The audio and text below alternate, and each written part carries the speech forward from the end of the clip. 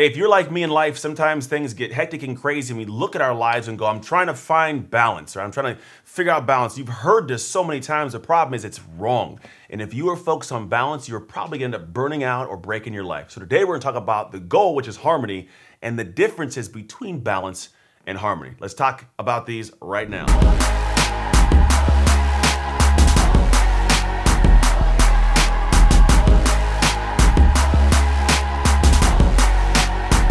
So number one, the difference between balance and harmony is balance is trying to give equal energy to all things. What that means, like, I'm gonna give equal to my business, equal to my health, equal to my marriage, equal to my parenting. Like, I'm gonna give equal to all of them. And the truth of the matter is, you're gonna go crazy. You're gonna burn yourself out. You're gonna freak out because you're looking at everything going, I'm trying to give full to the business. And if you're like me, you have this passion to serve. It calls to you, right?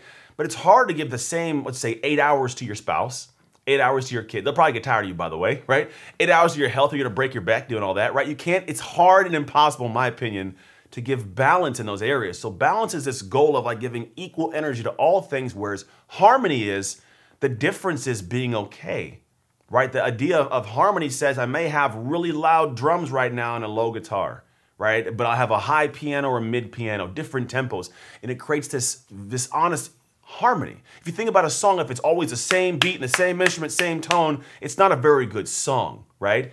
It's the differences that create the harmony, and that's how you should look at that aspect. Number two is balance is focusing on what's most pressing, and only that, right? I'm out of balance. This is pressing, I'm giving this, and I go, oh, I gotta balance the opposite.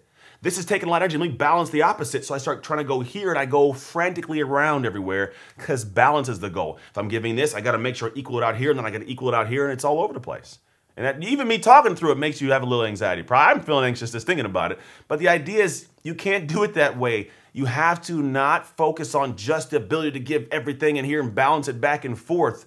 It's about having a harmony and being okay with those differences, right? So that's balance. Harmony is it's okay to not have all things, have all energy right now.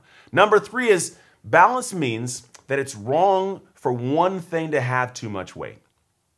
Think about it. If I say my work life has too much weight, balance says that's wrong. Harmony says it's supposed to be that way sometimes. Think about the holidays. If I'm talking about balancing, right? It's holidays, family time. If I want to give family time and I want to balance that, I want to make sure I don't have anything wrong. I got to force myself to make sure I'm doing this and make sure I'm doing this, when really I should cut it off from business a little bit. Spend more time with the family, and that's a good thing, right? If I talk about harmony and being like, my family is like the drum, right, of the harmony of my life, and my business is the guitar, my marriage is the violin, and my parenting is the piano, right?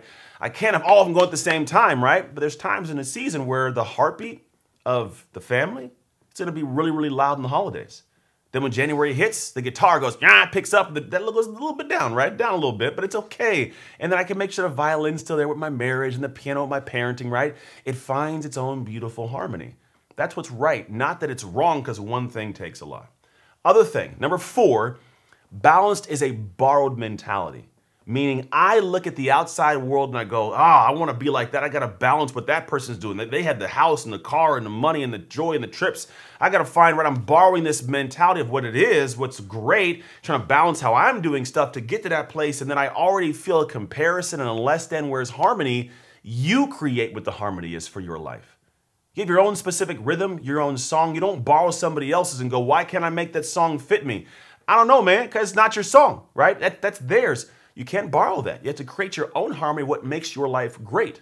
For me, for the most part, like 90% of the days, I cut it off at 9:30 or 2:30. I cut it off 2:30 afternoon. I'm with my kids, I'm picking them up. I'm at the house, I'm throwing the football, I'm working out with my wife, we're watching TV shows. Like, there's things I'm doing, but that's my harmony. There are a lot of people that would go, but Ant, you can still come home, you can work for a couple more hours, you can create this thing, you can do the thing, it'll be hours ahead.